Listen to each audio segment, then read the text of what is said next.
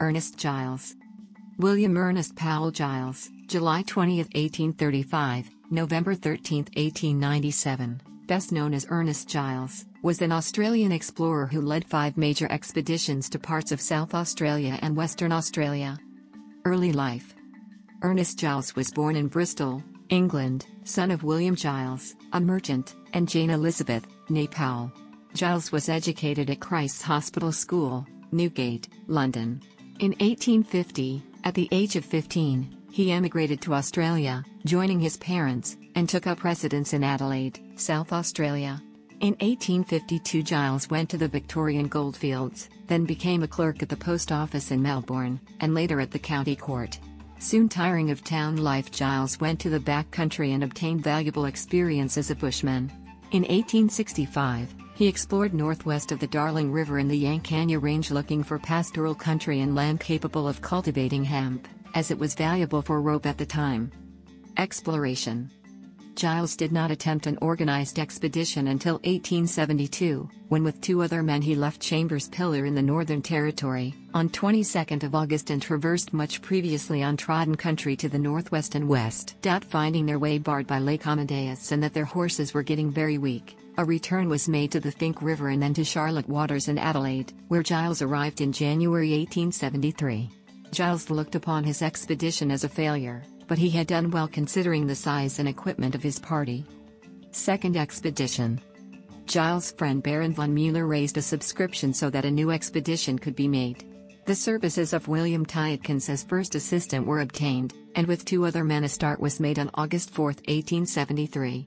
The journey began considerably south from the previous expedition, and from the Alberga River a generally western course was traversed. A month later in the Musgrave Ranges a fine running river was found and named the Ferdinand, and by October 3, 1873 the party was approaching longitude 128 east.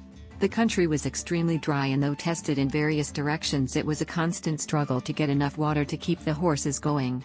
Early in November, having passed longitude 126, a partial return was made, and on December 20, 1873 the neighborhood of Mount Scott was reached. A turn to the north and then west was made, and the farthest westerly point was reached on April 23, 1874. Giles and one of the men, Alfred Gibson, had been scouting ahead when the latter's horse died. Giles gave him his own horse with instructions to follow their tracks back and obtain assistance. Giles made his way back to their depot on foot in 8 days, almost completely exhausted, to find that Gibson had not reached the camp. A search was made for him for several days without success. The stores were almost finished, nothing further could be done, and on May 21, 1874 the return journey began. Giles named the desert Gibson Desert after his companion. On June 24, 1874 they were on a good track to the Finke River, and on July 13, 1874 Charlotte Waters was reached. Giles had again failed to cross the continent, but in the circumstances all had been done that was possible. Giles was the first European to see the rock formations named the Olgas, now officially known by Cottage Judah/Mount Olga, and Lake Amadeus. He had wanted to name these Mount Mueller and Lake Ferdinand respectively, to honor his benefactor Baron Ferdinand von Mueller. However, Mueller prevailed on him to instead honor the King Amadeus of Spain and Queen Olga of Württemberg. Giles supposedly discovered Uluru, also known as Ayers Rock, but was beaten to the claim by a competing explorer, William Goss. Third, fourth and fifth expeditions. Early in 1875 Giles prepared his diaries for publication under the title Geographic Travels in Central Australia, and on March 13, 1875, with the generous help of Sir Thomas Elder, he began his third expedition. Proceeding far northwards from Fowler's Bay, the country was found to be very dry. Retracing his steps Giles turned east, and eventually going round the north side of Lake Torrens, reached Elder's station at Beltana. At Beltana the preparations for his fourth journey were made, and with Tietkens again his lieutenant, and with a caravan of camels, a start was made on 6th of May. Afghan cameleer Mohammed Saleh, who had accompanied explorer Peter Warburton to Western Australia 2 years previously, drove and managed the camels. They reached Port Augusta on 23rd of May and, after taking a northerly course to clear the lakes, followed a generally westerly course. Some water was carried, and the party was saved the continual excursions in search of water for horses that had caused so much difficulty during previous expeditions. Towards the end of September, over 323 miles, 520 kilometers, had been covered in 17 days without finding water, when on 25th of September an Aboriginal man known as Tommy found an abundant supply in a small hollow between sand dunes at Queen Victoria Spring, and the party was saved. After a rest of 9 days the journey was resumed on 6th of October, still heading west. 10 days later the expedition was attacked by a large number of Aborigines and Giles fired on them. On 4th of November they met a white stockman at Tutra Out Camp, east of Bindi Bindi, Western Australia. Their course was west to Whalebing Station, then southwest, and on 11th of November they arrived at New Norcia where they were welcomed by Bishop Salvato. On November 17, 1875 the party arrived at Guildford, and at Perth the next day, where they received an enthusiastic reception.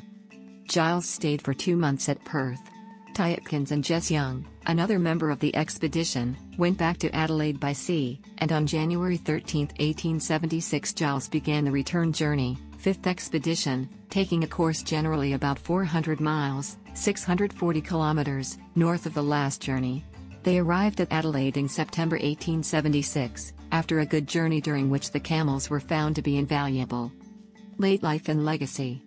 Giles worked as a land classifier in the Western District of Victoria from 1877-79.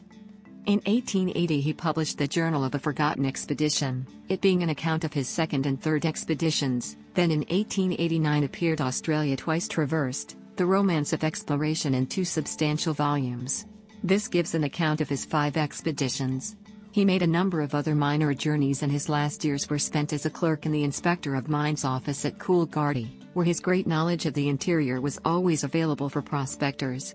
Giles was made a Fellow and awarded the Patron's Gold Medal of the Royal Geographical Society in 1880 and was made Cavaliere dell'Ordine della Corona d'Italia, Knight of the Order of the Crown of Italy, by King Vittorio Emanuele II. Despite his explorations, the various Australian governments at the time turned their respective backs on his achievements once they had been completed, and refused to patronise any further exploits or give him much in the way of financial reward. Governor Sir William Jervois claimed on October 11, 1881, "I am informed that he gambles and that his habits are not always strictly sober." After a short illness Giles died of pneumonia at his nephew's house in Coolgardie on November 13, 1897 and was buried at the Coolgardie Cemetery. He was unmarried. It was reported at the time. H. Finlayson in the Red Centre, Man and Beast in the Heart of Australia, 1935, said of Giles. In 1976 he was honoured on a postage stamp bearing his portrait issued by Australian Post. Mount Giles, the third highest mountain in the Northern Territory, Lake Giles, 160 kilometres, 100 miles, north of Southern Cross, Western Australia, and the Giles Weather Station, near the Western Australian-South Australian border, were named after him. Ernest Giles was no relation to the explorer Alfred Giles and his brother Christopher, though they knew each other professionally. Plant names. The following plants are linked to Charlotte Waters, Northern Territory by the various Gillises and are indigenous to the area.